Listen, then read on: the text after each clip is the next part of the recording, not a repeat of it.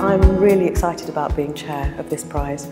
I'm looking forward to working with 4 fantastic judges and getting excited and arguing about wonderful pieces of work and work that we all admire or disagree about. Whatever it is, the battle's going to be exciting. I think the Women's Prize for Fiction is exceptionally important. We want women to be noticed, supported, celebrated, and we want their work and their perspectives and their voices to be heard. From the winning book, I'm looking for an incredibly long list of things to be swept away, taken to a world I couldn't have possibly imagined, with language that consumes me, that excites me. I'm looking to discover characters I couldn't have imagined and yet feel I know by the time I put the book down.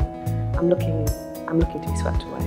My ultimate book club guest, if I have to choose today, I'm going to choose Joni Mitchell. I feel she lived a life and I'd like to see that life reflected in her response to the stories that we were reading.